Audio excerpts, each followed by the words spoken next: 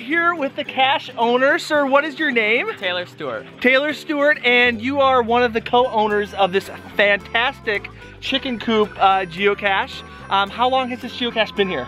Oh, many years. I couldn't give an exact estimate, probably 4 years. 4 years, awesome. And it was once Geocache of the Week for geocaching.com. Were you pretty excited when that happened? Oh yeah, very excited, very happy. Awesome, awesome. So how did the idea come about to put a geocache at your chicken coop?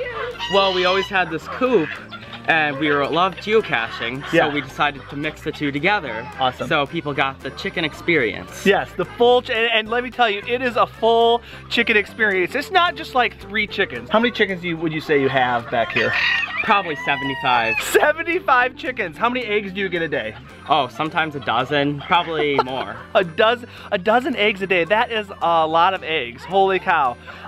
You get a lot of visitors. They just come up here. How many visitors do you think you get during a normal week? Normal week, we'll probably get about 5 visitors usually. Okay, 5 visitors a week.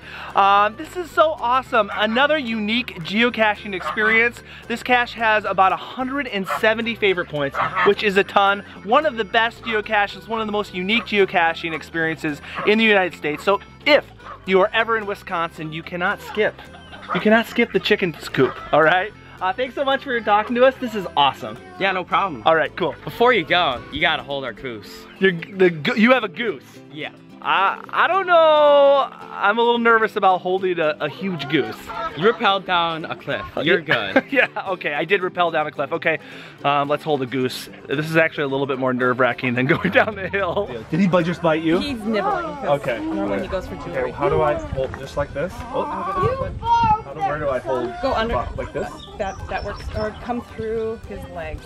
Or you can. There. Okay, come over here. I got the mealworms. Okay guys, I can honestly say that I have never held a goose before, but this is a goose, and the amazing things that geocaching have you to do. So I rappelled down a cliff, now I held a goose.